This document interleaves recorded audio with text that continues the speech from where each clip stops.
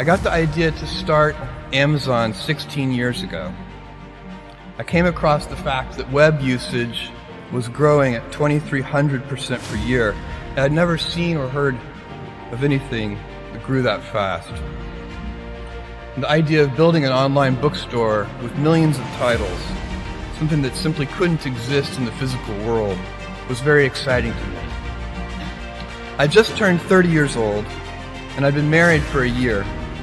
I told my wife, Mackenzie, that I wanted to quit my job and go do this crazy thing that probably wouldn't work, since most startups don't, and I wasn't sure what would happen after that. Mackenzie, also a Princeton grad and sitting here in the second row, told me I should go for it. As a young boy, I'd been a garage inventor. I'd invented an automatic gate closer out of cement-filled tires, a solar cooker that didn't work very well out of an umbrella and aluminum foil, baking pan alarms to entrap my siblings. I'd always wanted to be an inventor, and she wanted me to follow my passion. I was working at a financial firm in New York City with a bunch of very smart people, and I had a brilliant boss I much admired. I went to my boss and told him I was going to start a company selling books on the internet. He took me on a long walk in Central Park, listened carefully to me, and finally said, "That sounds like a really good idea, but it would be an even better idea for someone who didn't already have a good job." That logic made some sense to me, and he convinced me to think about it for 48 hours before making the final decision.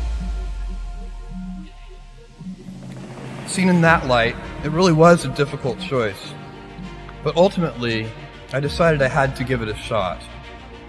I didn't think I'd regret trying and failing, and I suspected I would always be haunted by a decision to not try at all. After much consideration, I took the less safe path to follow my passion, and I'm proud of that choice. Tomorrow, in a very real sense, your life, the life you author from scratch on your own, begins. How will you use your gifts? What choices will you make? Will inertia be your guide, or will you follow your passions? Will you follow dogma, or will you be original? Will you choose a life of ease, or a life of service and adventure? Will you wilt under criticism, or will you follow your convictions? Will you bluff it out when you're wrong, or will you apologize?